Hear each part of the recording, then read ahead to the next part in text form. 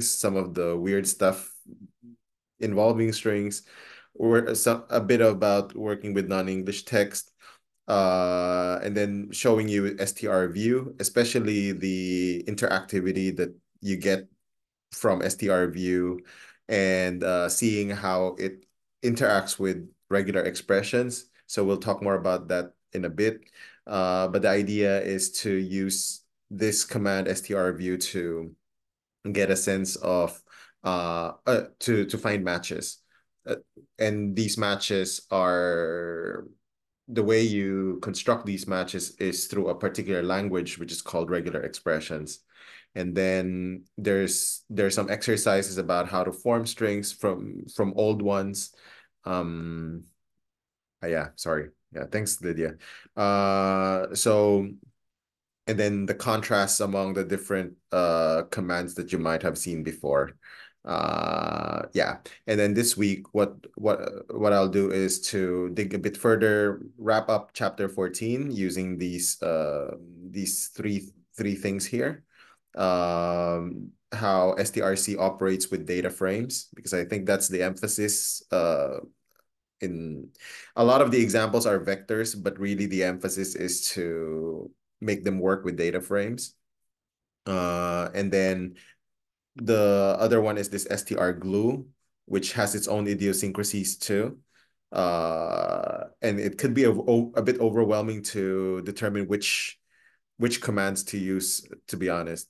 And then the other thing is the family of separate commands, which I think is the most useful set of commands you would encounter in chapter 14, especially when you have a specific question already in mind, well formulated, and then you want specific portions of a string. This is the way to go, one way to go. And then there are a couple of nice examples in chapter 14 about baby name trends. So I'll share them with you as well. And then afterwards, we'll go to chapter 15 about regular expressions. So roughly that's the outline. So in the code for chapter 14, I'll move directly to how you could form new strings from old through in the data frame context. So these are examples from the book. And this is the first data. Sorry, I should load. Yeah. So load the tidyverse package first and then do this. And then from here, you could, or this is your data frame, a Tibble here, Flora, David, Terra, and then a missing value. And then if you want to create a string that involves hi and then the name of the person, then strc allows you to do this concatenating of strings, and then you create a new column called greeting using the mutate command. Okay, so this works very well in this situation. So as you may notice, strc has a way of handling na, which might be different from paste, as you've seen from last week. So here, when you see na, it will also give you na, which is, I think, a good default. Okay. And then in case you want a brace in the name for whatever reason, okay, for whatever reason you want to put braces in the name, you could do that too. And here's a literal brace that you could do. Okay, so you have the high, and then you have the open brace, and then the name from the data frame, and then the close brace. So as you can see, the name here is not in quotation because it's not a string. Here you want to refer to the column, the elements of the column name. So that's the main difference when you look at strc, the ones with quotations and the ones without quotations. And then there's another command called strglue, which sort of like operates in a very similar manner, but makes it but I think it's can be concise in some way, but also has its own idiosyncrasies. So str glue has this kind of format. So if you want to do str glue and then you want to use elements of your observations in your data frame to form the string, then what you need to do is to enclose what you want to put into the string from the columns, from a particular column of your data frame inside braces. Okay, so that means that the brace here is a very special character from the point of view of str_glue. Okay, so if you contrast line 141 and line 145, the brace here is not it's taken literally, but here it's not taken literally. It's special because it's in terms of str_glue understands it in a particular way. So this sort of like this distinctions are something to pay attention to in chapter 14 and especially in chapter 15, like which is literal and which is special, and how these things interact with some of the commands that you're going to be using. So I think it can be a bit overwhelming to know all of them at once. So I think it's experience that will ultimately help you get there. So let me just show you what this looks like there. So as you can see, if you compare the output from line 141 and line 145, here you have a literal string. You have the braces are treated literally, but here the braces are not treated literally. Okay, so line 145 achieves the same thing as line 139. Okay, but if you want to have a literal brace so that you could do what strc does literally with the open brace, then you have to escape it. And here in str glue, you escape using double braces this time. Okay, so that's why you see double braces this time here, there. And now you would see a very weird thing happening with str glue. str glue again differs from strc with the way it treats missing values. So here it coerces the NA into a character. Okay, and becomes high NA, and then this one is high with literal braces for NA. So that's something to pay attention to. And then there are other things that I put in the R script that I probably would skip for now, but from the help file of strglue, you would see other ways of using this command. You could actually have a string that is longer and could get names from and could get information from other columns of a data frame. So something to this effect. So you have my name is this one and then the age +1, and you could do operations as well before you put it in the string. So I think this is very useful if you're this str_glue thing is probably very convenient if you want to do automated emails, I think. Automated emails, automated messages. So I think probably some people have done this before, but something to think about too. And then there are variations here that I put in the script that I invite you to look into. And I also want to point out a curiosity here in 165 to 172, where I use the name twice, and then I have two names here. Okay. And what will happen in this kind of situation? Yeah. So I just put it there for interest in case you're interested. Okay. There are other things that I also put in the R script, like a base R implementation of or at least how I would have done it, and you could have a look as well. I'll skip this coalesce part because this is really about how you want to automate the treatment of missing values.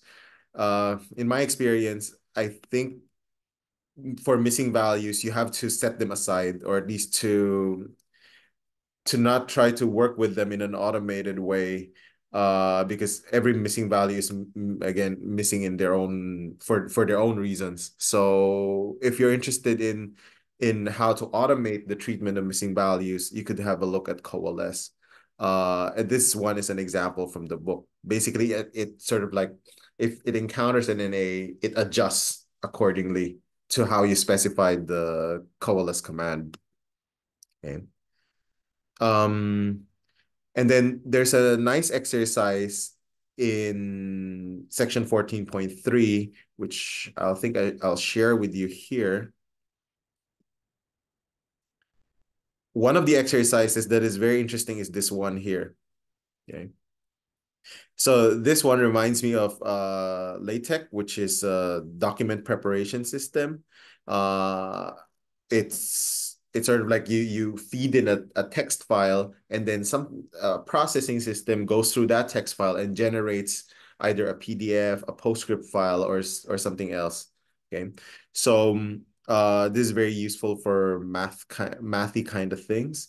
So uh, so I adapted this exercise here and modified it a bit. I wanted to write down lines of LaTeX code.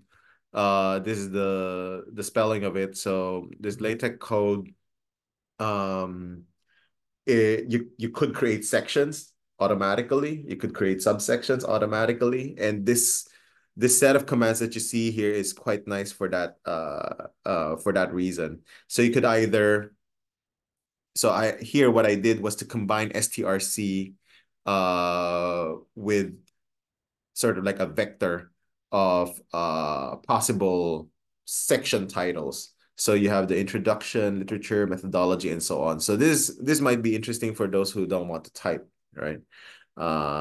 So you could have a look, and it will give you something that looks like this. Okay. So here I even put a new line so that it sort of like generates a space, and then in fact you could make this very complicated and then write something here for in between these sections if you want to. Okay. You could also do str glue, but again, taking into consideration that when you see something like this brace here is taken literally, so you have to escape them in str glue. So this is roughly how I would do it. Okay. So that's sort of like strc, str glue, and then the remaining command in 14.3, the remaining command in 14.3 is this str flatten. Okay, so here what it does, it sort of like creates it converts a vector of characters into a single string. So this might be useful. This might be very, very useful in situations where you want to create a listing of things for your observation. So for example, this letters is all the letters of the alphabet. So here you have a vector of letters, okay, 26 characters inside this vector. And if you do str flatten, it sort of like put them all into one string. Okay. And you could also put commas in between like this, and you could also put spacing in between them if you want to, and you could also do some modification like this. Okay. And we'll see later on some other uses for this command, but the chapter emphasizes that it could be useful for summarize. So I think this is very useful for situations where you have groups, and then you have repeated observations of each group, and you have sort of like their if you want their purchases, if you want. So let's say for this one, you have the people that you have observed multiple times, and you could think of this column here as the fruits that they bought. Okay. And if you do a summary, you basically could create a listing of what they bought, let's say, what fruits they bought. Okay. Something to that effect. Okay. To be honest, I don't know if there would be an occasion for me to use this, so I'll leave it as such for the moment. Okay. Perhaps the more interesting set of commands are in section 14.4, which involve separating into rows or into columns. Okay. So the section deals with separating into rows first, then columns. I think the separation into rows is probably not as used, but you could have a look.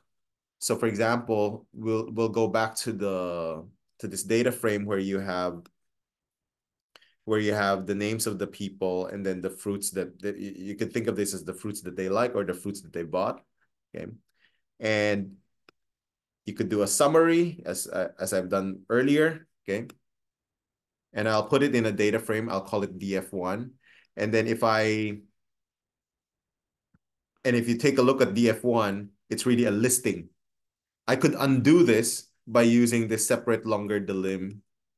And then the delim here is the delimiter, the one that separates the characters, from each other. Okay. So this is the one that's your separator. Okay. And if you do that, you'll get something that looks like this. Okay.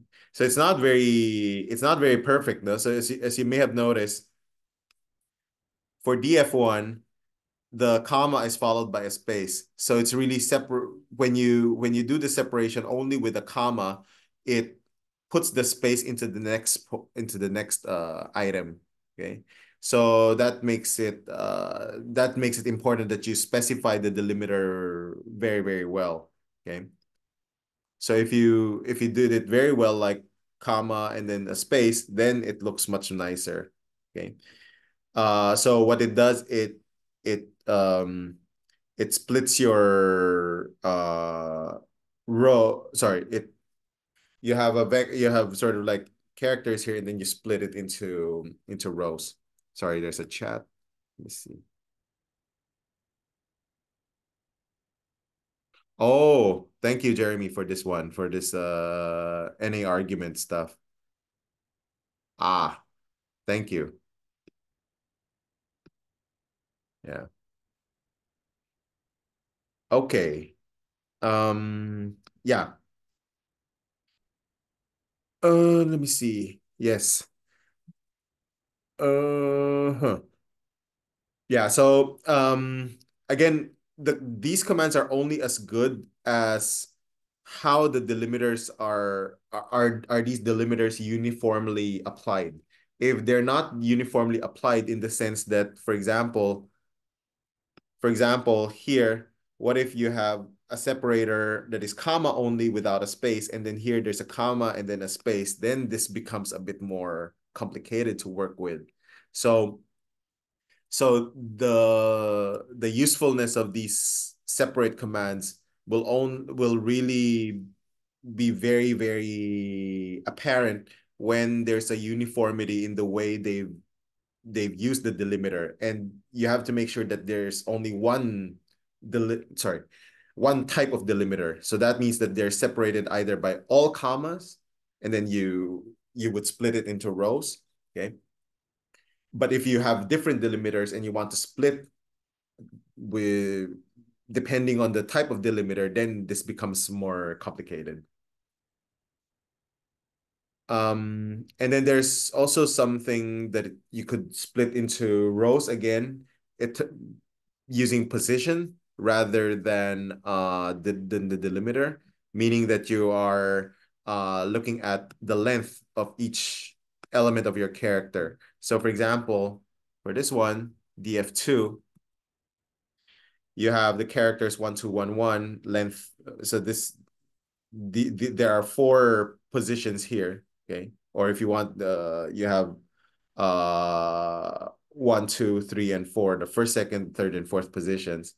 If you want to do width equals 1, then what it does is it splits it according to the first position, and then the next one is, and so on. 1, 2, 1, 1, 1, 3, 1, and then 2, 1. Okay. So pick one character out. Okay. Ah, STR trim. Yeah. Thanks for that. I haven't encountered that. Yeah. So you could have a look at the STR trim package to clean up the white spaces. Yeah. Okay. So the you could also compare what happens when you do width equals two. So that means you stop at the second item. So you have 1, 2, and then it goes to 1, 1. And then the next one will be 1, 3. And then here it splits into one and then stops. Okay. So this is something to take notice of. And then for 2, 1, it's with two anyway. So that's fine. Okay. Now I think the one that is most used is the separate wider delim. Uh, Especially when you have survey, like if you send out questionnaires or if you deal with surveys kind of stuff, and then someone encodes the data from the survey in a very particular way. Either someone or the computer does it, and it appears in a sort of like a uniform kind of format. The delimiters are the same, and then the positionings are correct are roughly similar. If you're in this kind of situation, then separate wider delim might be useful if you want to split these items, each of these items into columns. So presumably this is like a book where you have a code, the edition, and then the year it probably published or bought. That isn't very clear. So let's say you have a Dewey Decimal kind of system or some other library coding system. This might be useful for separating into parts that you might be needed might need. Um, this might also be useful for telephone numbers. So telephone numbers that are formatted in a very specific way. So let's say if you're a US resident, uh, there's always an area code. There's a 3-digit area code. And then you could sort of like, if you want the area code only, you could use separate wider delim in that kind of situation. Again, provided that the phone number is formatted in a very specific way. Okay. So you could have a look as to what happens to this part. Okay. And basically you're using this dot as the separator and then splits this into three parts. The first part becomes called code, and then the second is edition, and then the next one is year. Okay. So this is very, very extremely convenient to work with. Just pay attention to the fact that the columns are actually characters. Okay. So in case you want to process by year, or if there's information here that is quantitative, then you might have to pay attention to that. Okay. And then you could create data frames that create problems like this one, okay, where the formatting is not exactly uniform because you have an extra part here, and this one will choke there. So it will tell you that there's something wrong. Okay. So as you may have noticed, you have different options here.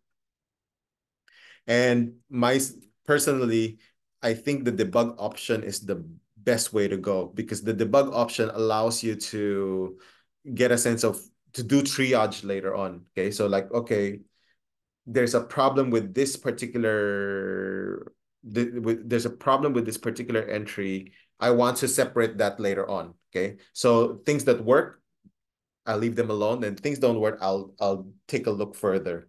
So I think this too many debug is probably I think the way to go to do the triage later on.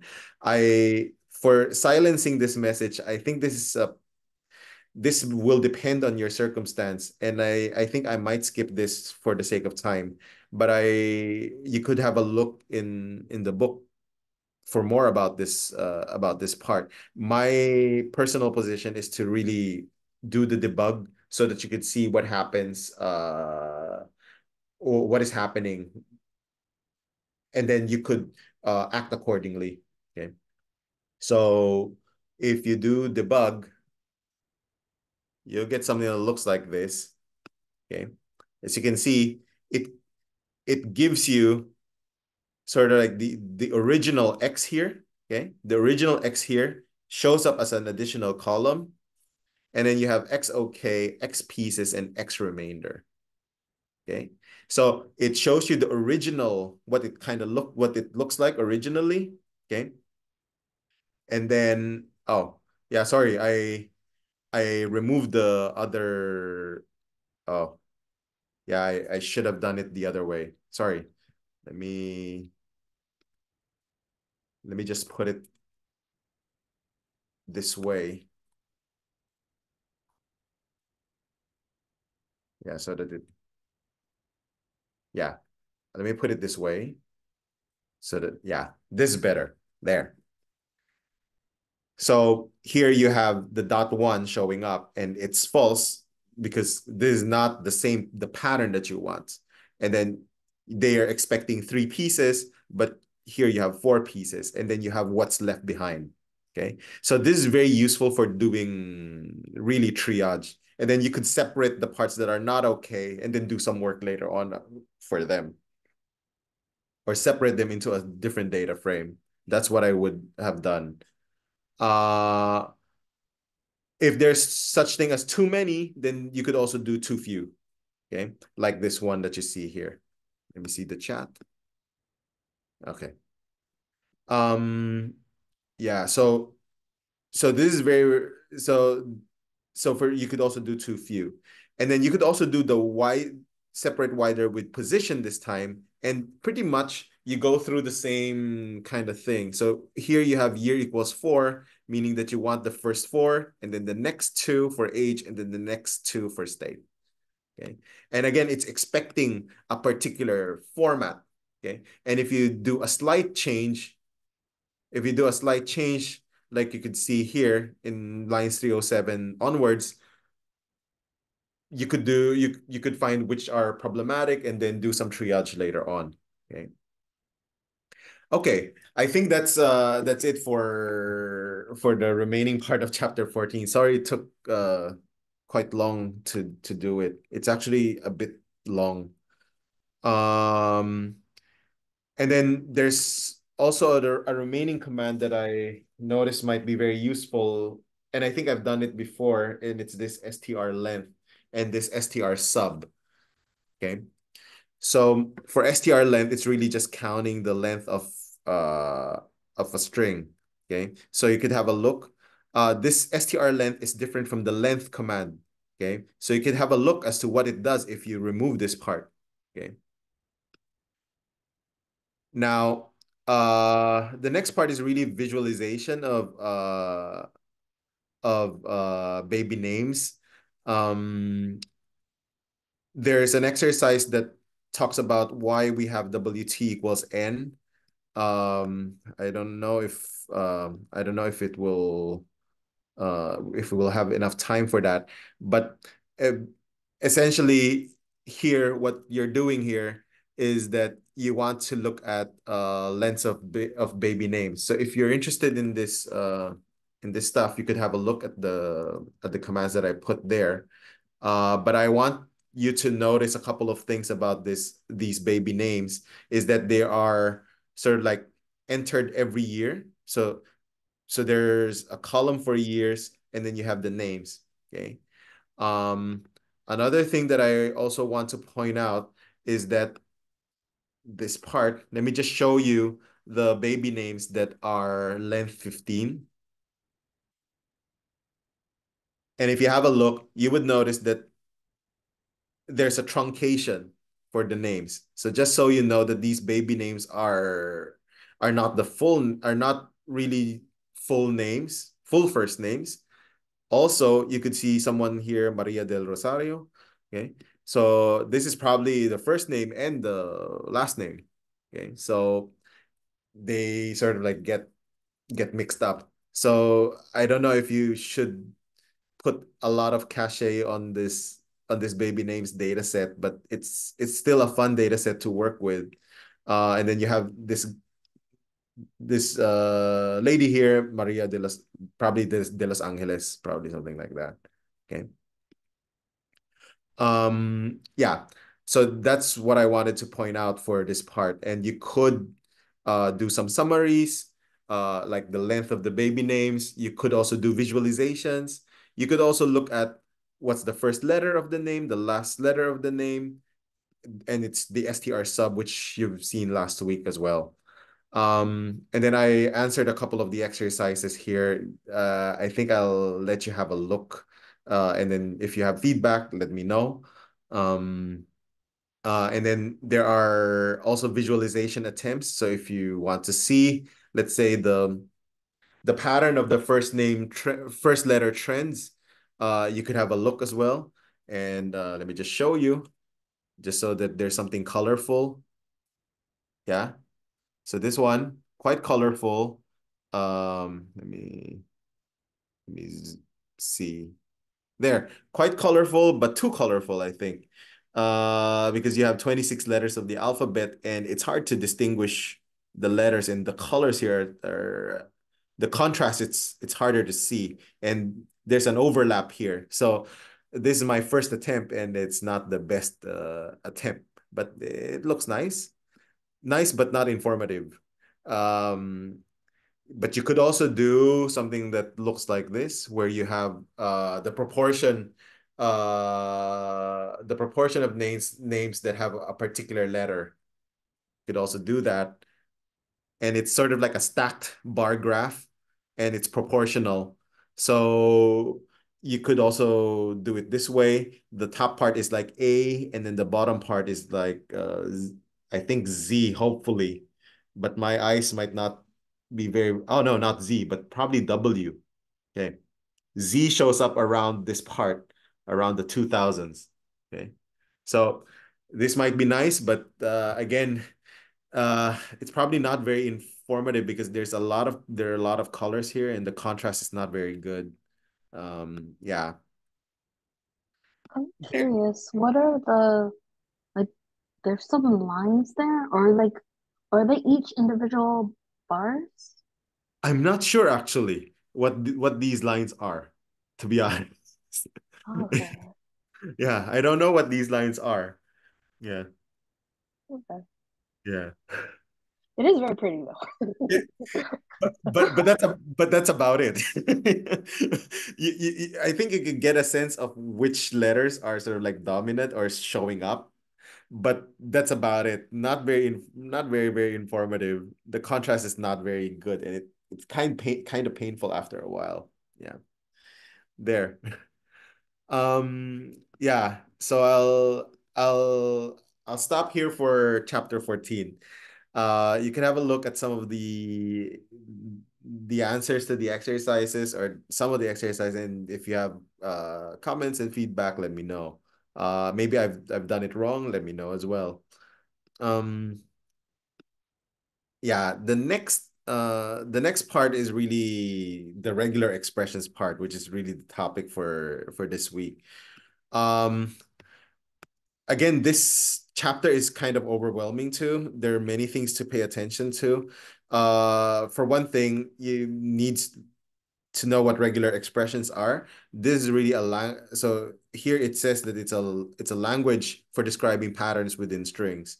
So it's very, very useful for looking for matches. So whenever you try to find something in an HTML page, chances are they're using these regular expressions to find a match. Or if you've ever used wildcards, so when you search, let's say in Windows, like star.jpg, then what it does is looks for everything that has a JPG file extension. So that kind of those wildcards, those things that you've done for finding stuff on a page, probably uses this regular expressions kind of technology. It's very parallel to this. Um, yeah.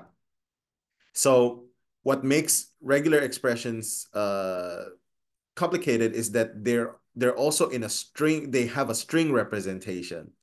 Okay, they have a string representation. So you have the regular expression itself, and then you have the string representation of that regular expression.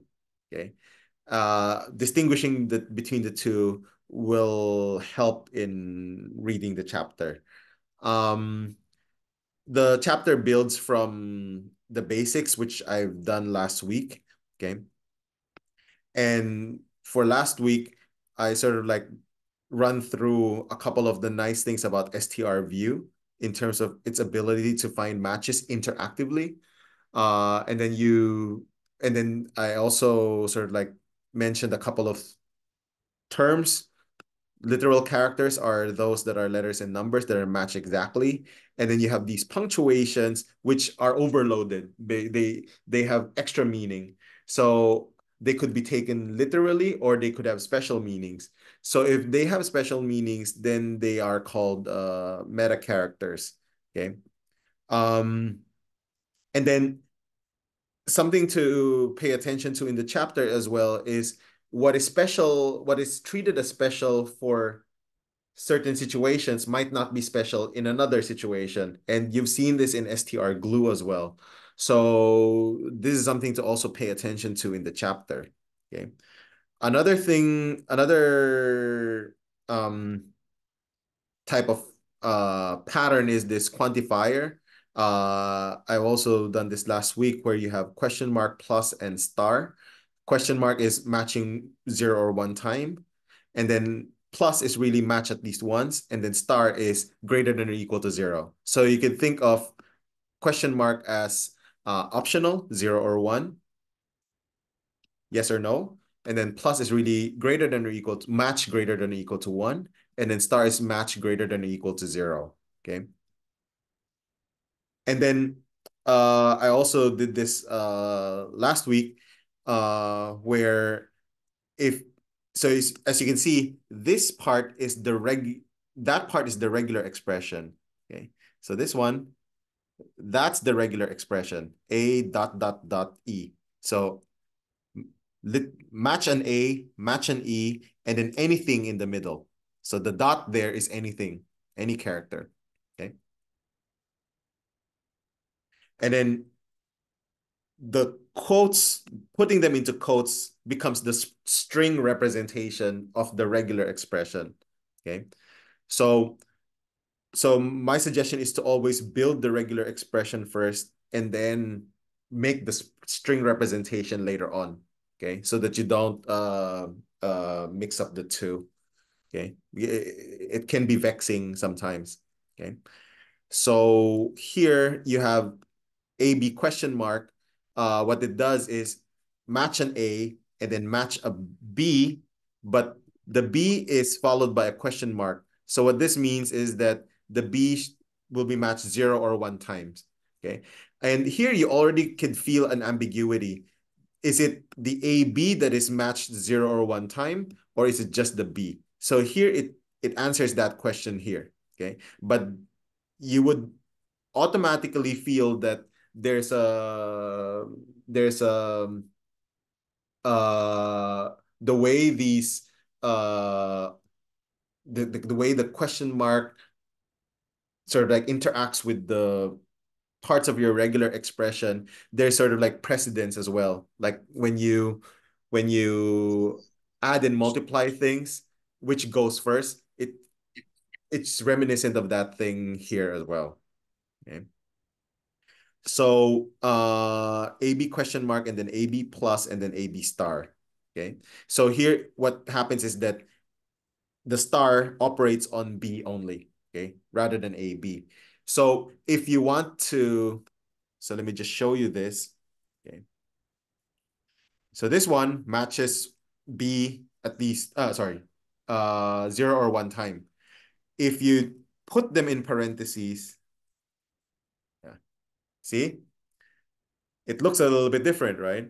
Okay. So the parentheses also has special meaning here. It becomes a grouping kind of thing. Okay.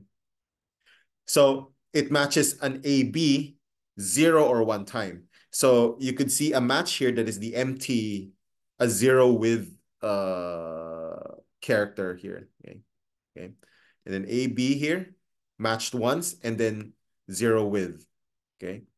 Okay. So this is what you see if you compare and contrast these two commands. So my suggestion when you look into chapter 15 is to try modifying the regular expressions and then yeah, there's a motorcycle. And and then you sort of like create your own you know your own examples. Try the weirder the better, so that you could sort of like see how your regular expressions really do behave. Okay. Let's see. Yeah. Yeah. And then there's another type of pattern which is called character classes, which are in square brackets.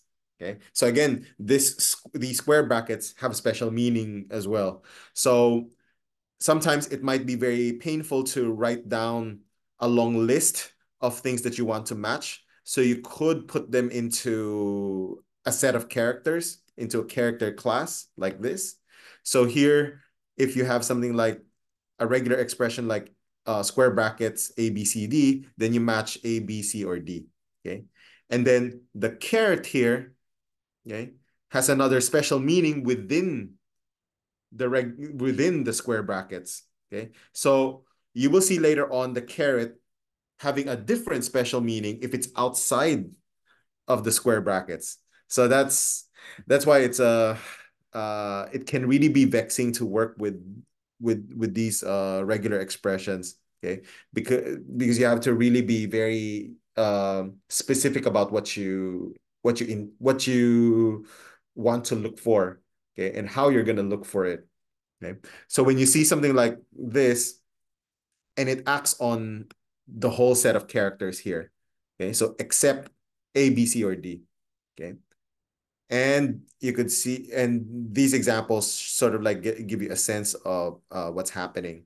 And then you could do cases through alternation, and it's using this horizontal, sorry, vertical line. Okay. I forgot what it's called in English, but yeah, there's a name for it, but I'll leave it at such. Uh, that's gonna bother me for a while, but yeah. Um, yeah. So I'll go back to the code in chapter 15, okay? The one that I gave, and you could have a look in section 15.3, okay, after seeing all of those pattern basics, you could get a sense of the commands, a comparison between the commands strview, strdetect, and then strcount. It depends on the purpose, what you want to do. Okay. So here, the regular expression here is to match a vowel. Okay. Match a vowel. So this one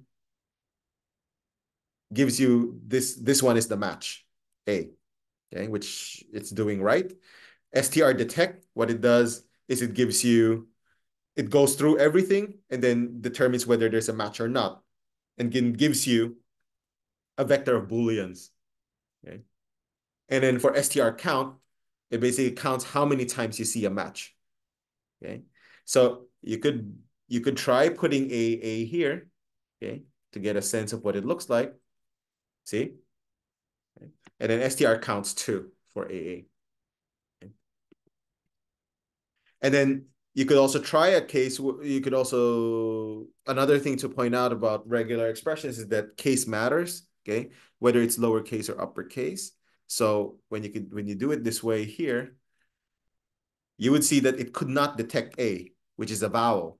So here there are ways to flip the switch to make sure that you could ignore the case, okay? Or you could modify the regular expression to allow for the fact that you are also looking for vowels that are in uppercase, kind of like this.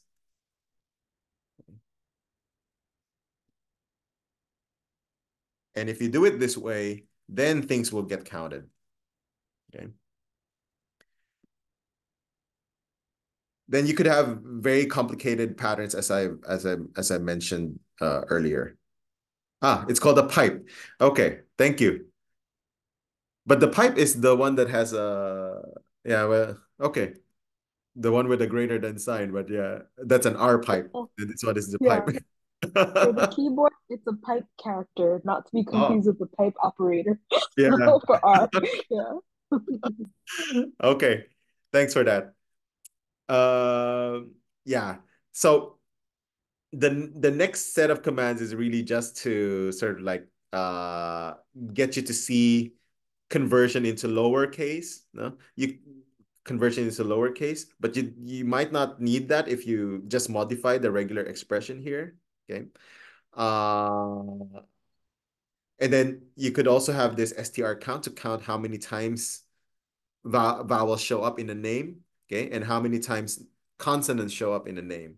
And then you could do a lot of these, you could do visualizations afterwards. Yeah, vertical bar. Yeah, that also works. But there's also one, yeah, it's deep in my mind. There's another name for it.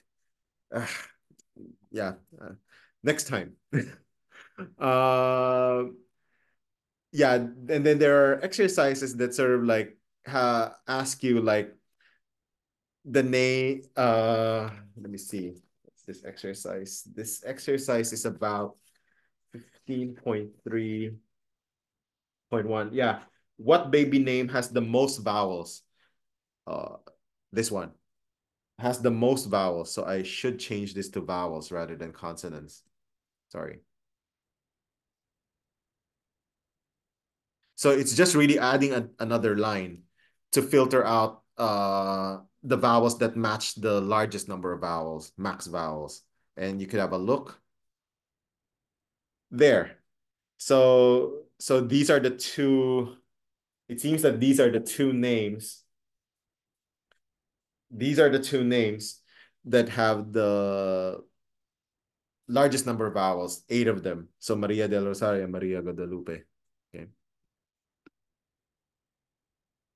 Yeah. Okay. Sorry, now you're infected by the obsession with that vertical bar. Yeah. Thank you, Lydia.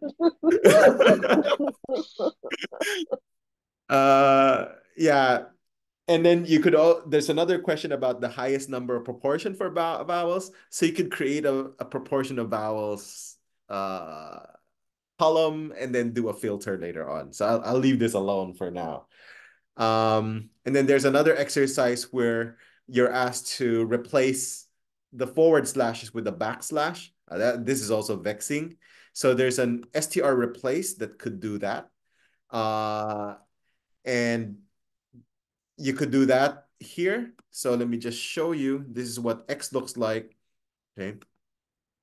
And if you want to replace all of these forward slashes by backslashes, what I did here was really, I have I have a character set. So I have a character class. And what I do with the character class is I don't match an A, don't match a B, don't match a C, don't match a D, don't match an E. And then I put cases. Okay. So I have alternation and then exceptions. And then put that in my character list. And then I want to match it uh at least once. Okay. At least once. And then replace it with a backslash, which I used the R quotation marks kind of representation. You could also use 4 backslashes if you want to. So let me just show you what this looks like. Now it looks like this. Okay. You could optionally do it this way. There. Oops, sorry. Yeah. So this part is sort of like the escaping kind of stuff, that I mentioned before. So you have what makes a literal backslash again difficult is that you have to escape. This backslash is an escape character, and you have to escape the escape a couple of times. So that's what makes things difficult here. Okay. So a literal backslash is backslash backslash, and then you have to escape the escape. And then the exercise also allows you to undo it. Okay. You could also do it in pretty much the same way. I'm not sure why. So the question in the exercise is like, what happens if you attempt to undo the transformation by replacing all backslashes with forward slashes? I was able to undo it by just changing what I want to replace, but I don't know what the intention is. Either they have a different regular expression here, okay? They have a different matching kind of device in their mind here. But if I do it this way, it works. So yeah. So maybe you have something else, then the question might make sense. Okay. And then the other exercise is to implement a version of str to lower. So basically change every uppercase character into a lowercase character by using str replace all. This is not described in the book, no, but there's a way to vectorize str replace all, and it's in the help file. So I gave an example here, but this is not all purpose because you could already feel that there's a problem here. If you want to do all letters of the alphabet, then you have to change this one into something that involves all letters of the alphabet, which is annoying. So the one way I've done it is to create this sort of like command and then copy and paste it into this later on. So, and this is where I think str flatten also works and str glue shows up.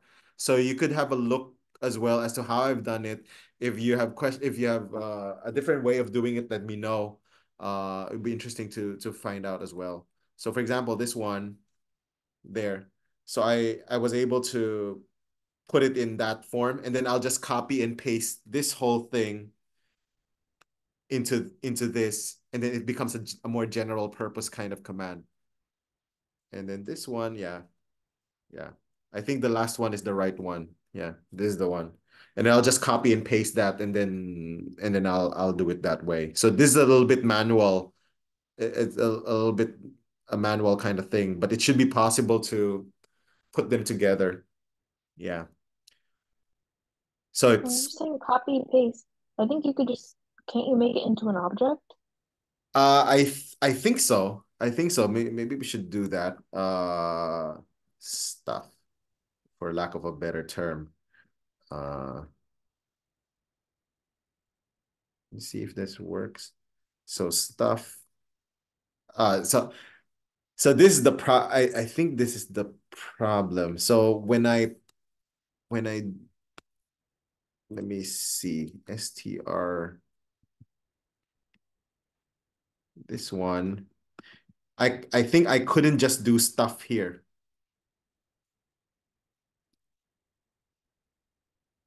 Yeah. See? So I think this has to be reconverted into something that R would understand as it has to see it this way in some sense. So I'm not sure if str view would work there, but probably not. Yeah, so this is so that's why I left this behind.